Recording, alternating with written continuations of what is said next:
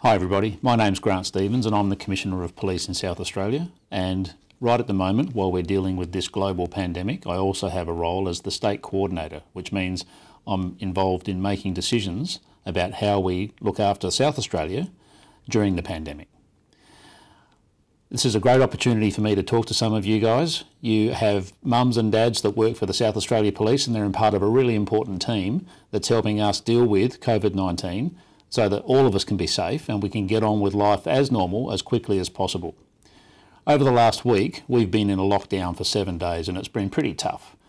We've had school cancelled, some of you might have liked that. We've had sports cancelled, we can't go to religious activities, our family gatherings have been stopped, and we can't even go outside except for going for a walk or going to the shops once a day. So it's been pretty tough. But now's a chance for you to ask some questions, and hopefully I can answer those questions as easily and quickly as possible so you get more understanding about what the pandemic is really all about and how we're managing it in South Australia. So, on to the questions. Who'd like to ask the first question? What would you say about people that are feeling scared about the virus? Hi Dylan, and that is a great question. What can we all do to be safe and not have to be scared about the virus? Well, the first thing is we've got a great team in the Health Department in South Australia working really hard to keep us safe. But what we can do as individuals is that we can remember it's important to wash our hands regularly during the day, especially when you've had something to eat or before you eat. It's about using hand sanitizer as well, as often as you can. And just remembering those good hygiene principles and making sure that you don't mix with other people that you don't normally mix with. There's nothing to be scared about with the virus. It's about making sure we stay safe and stay healthy. Who's next? What advice can you give kids that are scared of getting a COVID test? Hi Asha, thanks for the question. The COVID test, nothing to be scared of. It's not very comfortable, but it doesn't last very long, and it's done by health professionals who know exactly what they're doing. If you have any symptoms, it's really important that you have the test because we need to get on top of this as quickly as possible. So a little bit of inconvenience and a little bit of discomfort for a really good outcome. So don't be scared of it and make sure if you do need it, you go and have it. Thanks for that. Who's next? How come my mum still has to go to work during lockdown but my dad doesn't? Really good question, Tilly. We have a category of workers called essential workers, and these are people who still need to go to work even in a lockdown. These are people who help keep our community running. They're police officers, fire department personnel, people who work in our shopping centres, who supply the groceries and other important items that we need. So some people still have to go to work. But those people who stay home, they're doing a really important thing too. They're helping to stop the virus from spreading. So everyone plays their role. Some just have different roles than others. How many people work for the South Australian Police Force? Hi Annalise. South Australia Police employs about 6,500 people, and that's made up of police officers, community constables, protective security officers, public servants, contractors and volunteers. And throughout COVID-19, we've actually employed even more people to come and help us keep South Australia safe.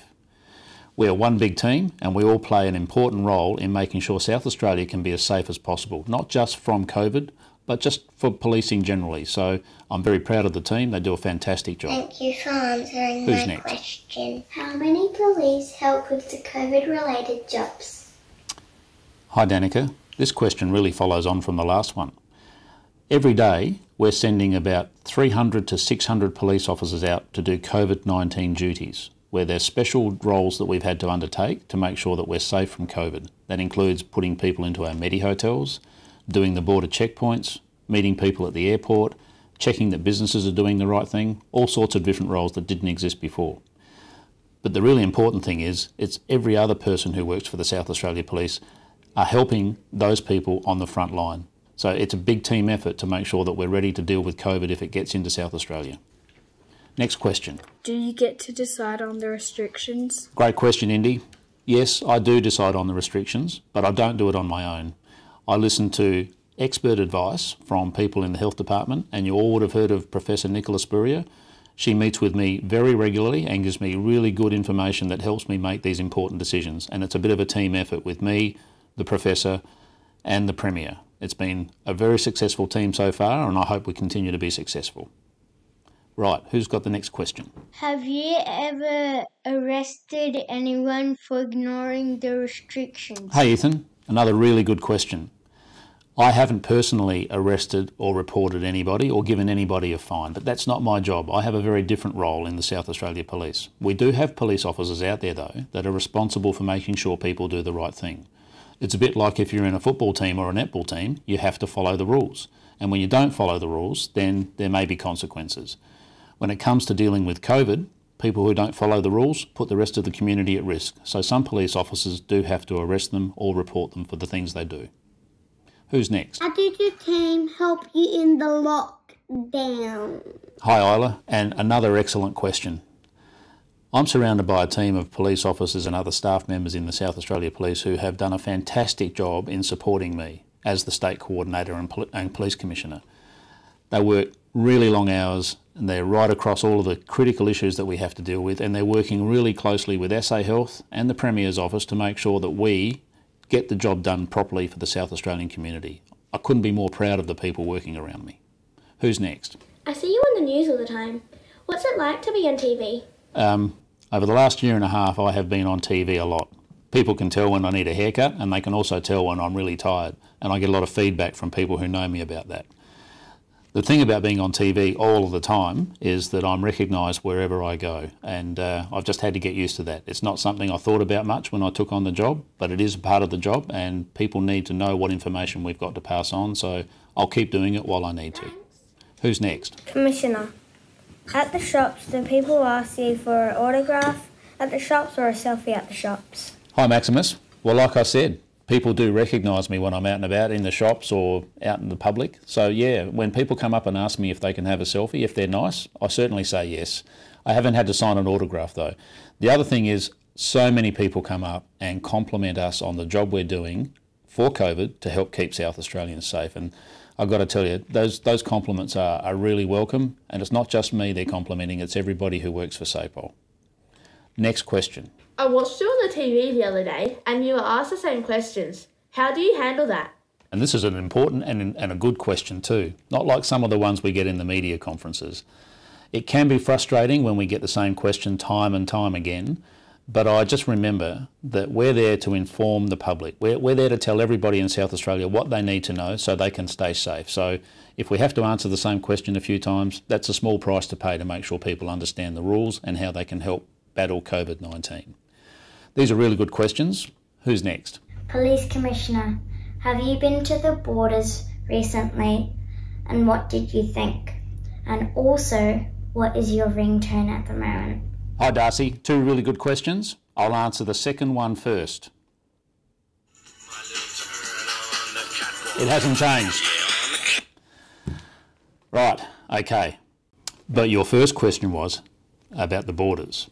And I haven't been for the last few weeks, but I have spent lots of time visiting the police officers and other staff who are working on our borders because they're doing such a good job in helping keep us safe. There are lots of people who we need to manage as they come into South Australia to make sure that they are not COVID positive, and that's what we're there for. And it's pretty tough out there sometimes with cold, wet, windy conditions, so they're doing a fantastic job, and it's important that I go out there and say hello as often as I can. Right, what's the next question? Commissioner, do I have to put this on and how do I wear it? Hi Thomas. That is a really good question and a really bad example of how to wear a mask. I'll show you. Masks are really important. This is how you put it on. Just like that, over your ears. Make sure your nose and mouth are covered. You don't have to wear a mask if you're trying to talk to people and they need to see how your mouth is moving to understand what you say. Little kids don't have to wear a mask. But if you're 12 years of age or over, you should wear a mask when you're out and about in public because it helps keep you safe, it helps keep your family safe, and it helps keep the community safe. Can you please cancel schools for like ever so that we can homeschool? It sounds like you might have enjoyed the extra time at home, Tilly. I have to say, if everyone's going to start wearing hoodies though, I'm not going to let people stay home from school. It's important that we get back to school as quickly as possible because as much as our mums and dads do their very best to ensure that we keep learning at home, there's nothing quite like school for a proper education. So as soon as we can get back to school, we'll be going back. How has COVID affected you personally? And Have you had to miss out on any events? Hi Jada, and thank you for being a part of this. This is a really good experience. I have been affected by COVID personally. My daughter's wedding last year was cancelled twice before we finally managed to have it. One of my other children is 16 years old and he's had to be homeschooled over the last week. That's been a tough gig. And of course, I'm no different to anyone else. We've all been affected by COVID and we've all had to manage and do things differently. So it's been a challenge, but I think one that everybody's faced. Thank you, Commissioner. What's the next question? How did you look after your mental health during the lockdown? Hi Lily, great question. The last year and a half has been pretty tough and a lot of hard work, not just for me, but for a lot of people in the South Australia Police. What I do though, is I make sure that I get plenty of exercise. I love riding my bike and it helps me clear my head. I eat as well as I possibly can, lots of fruit and vegetables, and I get as much sleep as possible, and sometimes that's pretty tough. I also like reading. That helps me get away from work and relax, and I really enjoy playing with my dogs. I've got 3 dogs, a pug called Billy, and I've got 2 sausage dogs called Gracie and Zoe, and they are so much fun. They really help me take my mind off work. Well, that looks like we've come to the end of the questions. I just want to thank everybody for being involved. It's been really good fun. It's been interesting to hear your questions, and I hope you've learned something along the way. And I have to say, some of the questions are better than the questions I get in the press conferences. Now, not everyone's thrilled about going back to school, but that's a really important part of life. So as much as you might want to keep wearing your hoodies, get those school uniforms back on and make the most of it. Thanks for being involved. Thank you, Commissioner. Awesome, thanks Commissioner.